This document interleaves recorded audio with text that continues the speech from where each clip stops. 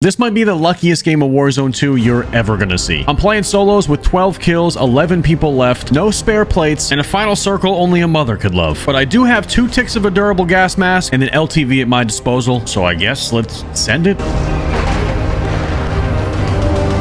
Now, I'm not sure if Mr. Scotty there had headphones on or not, but what in the actual fuck was he doing? Alright, well, worked out enough. At this point, I've pretty much decided that I'm lucky to even still be alive. That makes 14 kills with 8 people left, but I'm still stuck in the open. We gotta get inside. What the fuck, bro?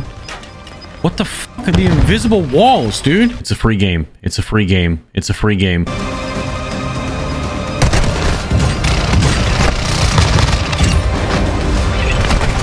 Now, at this point, if I was a cat, I would have probably used up about 8 of my 9 lives. By the way, here's a picture of one of my cats. Make sure you follow me or I'm not feeding him tonight. I'm kidding! But what I was about to find in this backpack was delivered from the gods themselves. Oh, come on, heavenly music.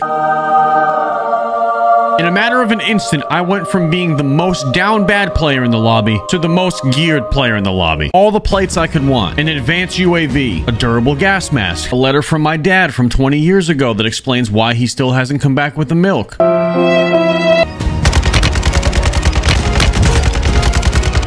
15 kills and 4 players alive, including me, and I get what some might consider a perfect circle pull.